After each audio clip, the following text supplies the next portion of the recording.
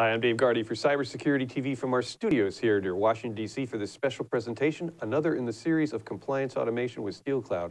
And joining me here in our studio is Brian Hajost, who's the COO of SteelCloud. Brian, thanks for joining us. Thank you.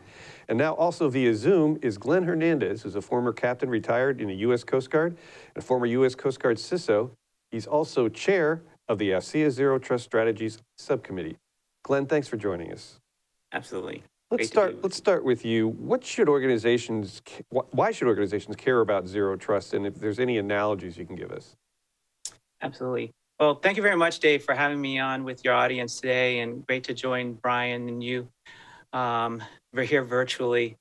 So I really think when it comes to zero trust, it's really a mindset that organizations need to embrace. It's really different from the traditional cybersecurity practice where you have the castle and moat analogy of trying to protect your organization and folks thinking about digging a deeper moat or building the higher fences and trying to understand that really it's about the organizational purpose.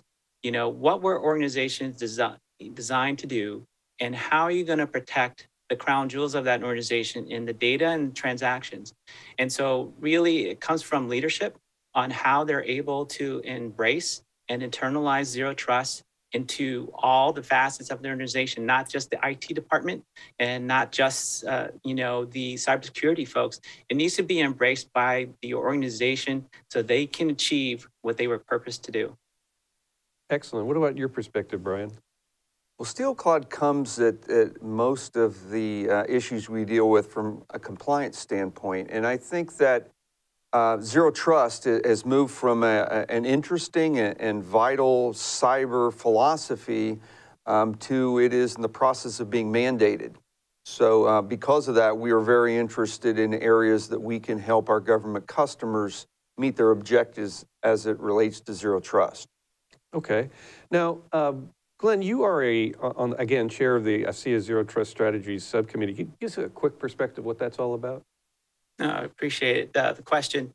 So with regards to understanding and really differentiating what the term zero trust means from a policy standpoint or a strategy versus what you see in terms of advertising from technology, there's really sharp differences in my mind how folks really need to look at zero trust. And so seeing that gap between the inconsistencies and the mistaken assumptions of what zero trust was, I took it upon an effort with AFCEA to really bring groups from government, from industry and academia to learn from operational applications of zero trust. So we focus mostly on the strategic aspects, and that differs somewhat from other groups.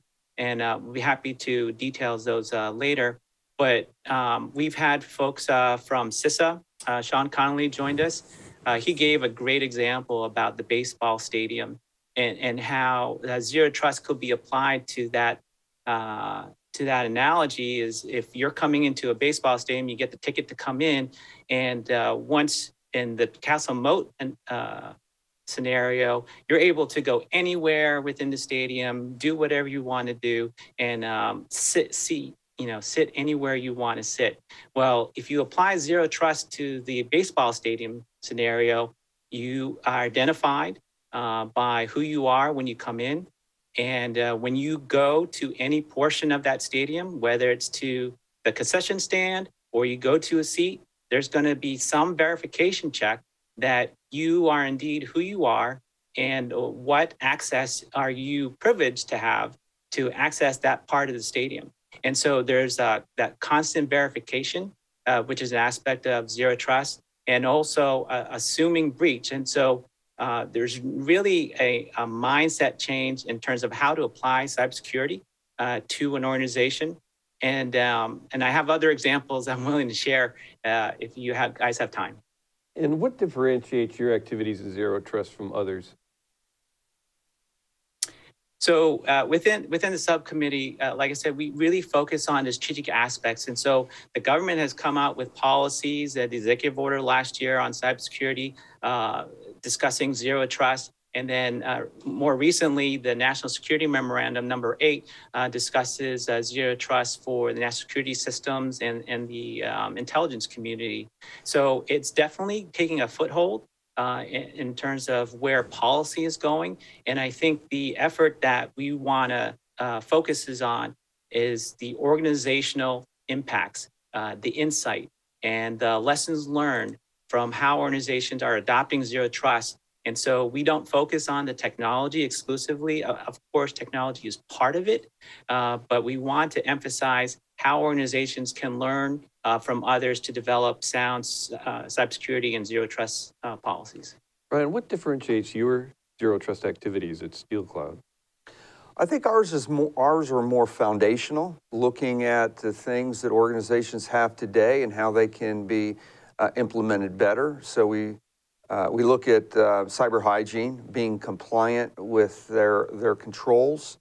This is mentioned both in the DoD document on zero trust, but also the CISA document talking about CDM. So those good practices are a foundation. Also the validation step, and I would add to Glen's comment about the baseball stadium that not only you as a person or you as a user on the network, but you also have a computer or thing. So not only are they going to check who you are, but they're going to check in your purse or your bag again every time you go to the concession station. So we realize that one of the big changes in zero trust is instead of just getting validated once at the perimeter of the network, as Glen mentioned, to the baseball stadium, you're going to get validated multiple times, not just you as a person using two-factor authentication, but the computer, the network, or the infrastructure you're on to make sure that it has a level of compliance in order for you to access the data that you're looking to access. So we are building blocks in order to allow our customers to do the foundational issues. So the other kind of more whiz-bang or futuristic things that zero trust will entail, that they're prepared for those. And what role does compliance automation play in implementing a zero trust mindset? Well, as I mentioned, the compliance is a foundation. There's certain assumptions that any cyber philosophy, including zero trust, will have on what is in place. And so if it assumes that you're compliant, that certain holes or certain vulnerabilities in your infrastructure have been plugged because you've complied with your hardening guides and you've deployed secure configurations, it's the foundation. So we help organizations build that technical foundation so that they can add the zero trust pieces as they move down, that path.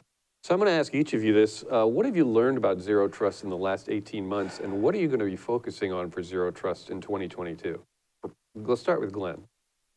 Yeah, thank you, Dave. So this has been very fascinating to me to watch, given my past experience of looking at cybersecurity threats and vulnerabilities in organizations and really trying to come up with sound strategies. And when it comes to zero trust, it's really about leadership. Of course, it's got to have buy-in from the entire organization. Like I said, not just the IT department or the folks that focus on cybersecurity. It's really got to be embraced in all aspects of the organization so that they can understand that there are threats in all aspects of the organization, like we've seen with supply chain, like we've seen with the third-party associations and the cyber physical aspects in IoT. So it's really all-encompassing mindset that folks really need to look at when it comes to zero trust. And when we look into the future, it's going to be how well organizations are able to manage and prioritize the adoption of these principles in not only in their policy, but into their infrastructure, because it's not something that's a lift and shift that you really have to change drastically. There are elements that's come from CDM and some of the stuff that Brian's already worked on in regards to compliance automation that can benefit organizations already. And so having individuals with the expertise to speak zero trust principles are very important. but I can't emphasize enough the buy-in and support from leadership in affecting sound zero trust principles. Brian, your zero trust activities of the past 18 months, and what do you see for 2022?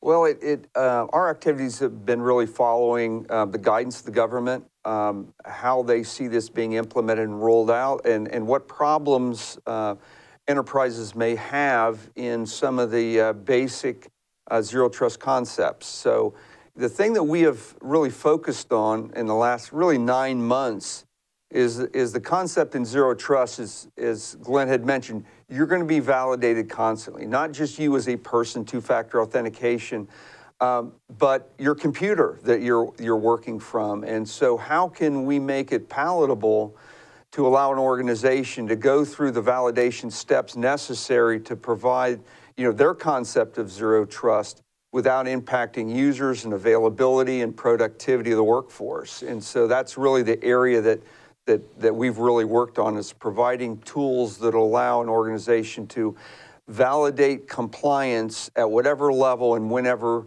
they need to do it. Glenn, from a technical standpoint, can you give me some perspective of how the world changes for someone trying to implement zero trust? Thank you, Dave. So when it comes to technology, obviously many innovations over many years have led us to this point in understanding how we can secure our organizations. But when it comes to zero trust, I'm very skeptical of companies that say that they can provide zero trust because, like I said, it's a mindset, it's a strategy.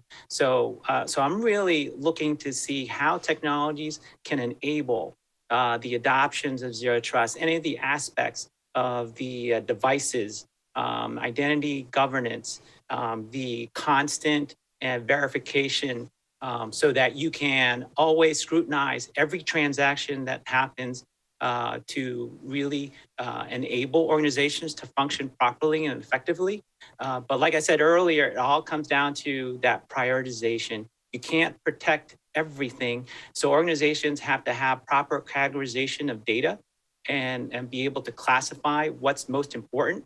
And I think automation activities and tools like SteelCloud provides, I think can be beneficial to organizations if they have those type of technologies, because trying to do it manually, it's not going to be possible. There's just too much information, and automation's got to be part of the solution. Same question, Brian. How does the world change from a technical standpoint for somebody trying to implement zero trust? Well, I think I would agree with Glenn. It isn't a product, and isn't even a product suite. It's a set of technical capabilities that are integrated together to allow the organization to execute its mission. SteelCloud, we know what our swim lane is. We know what we do well, and we know traditionally what we have done and helped our customers, how they can do more of it quicker, and we can interface with the other technologies that will be implemented for zero trust. So it really is that philosophy and the maturity of thought that allows an organization to picture kind of the components that need to be put in place along their zero trust journey, and what they need to do first is foundational, and how they move down that journey. Glenn, if people want to find out more about what's going on with the AFCEA Zero Trust Strategies Subcommittee, where should they contact you? Thank you very much. So we're very happy to have folks join us from government, industry, and academia. The first step is really to email me, glenn.hernandez@opedgesolutions.com, and I'd be happy to take their information and have them. We meet monthly virtually over these platforms, and we are happy to discuss the things at the moment when it comes to things like policy that just came out recently, or really things how organizations are embracing the strategic aspects of zero trust. I'd like to add also in December to what Brian said about foundational technologies. We had Dr. Ross with us from NIST, and he was very adamant is that the technology from the very beginning in its hardware and firmware and software need to be addressed when looking at the assurance and confidence that you have the integrity in your infrastructure. And so NIST has been on the forefront of trying to do that. And we're very open to have folks like Dr. Ross and others in the community to help learn and share what they've learned with others so that we can level set what we expect from Zero Trust and help organizations achieve what they're purposed to do. Brian, somebody wants to find out about Zero Trust activities at SteelCloud. Where should they go? To our website, www.steelcloud.com. Excellent. We've been talking with Brian Hajost, COO of SteelCloud, and Glen Hernandez, former U.S. Coast Guard captain retired, former U.S. Coast Guard CISO, and chair of the AFCEA Zero Trust Strategies Subcommittee. Thank you, gentlemen. And thank you for watching another in the series of Compliance Automation with SteelCloud. I'm Dave Gardy for CyberSecurity TV from our studios here near Washington, D.C. Thanks for joining us.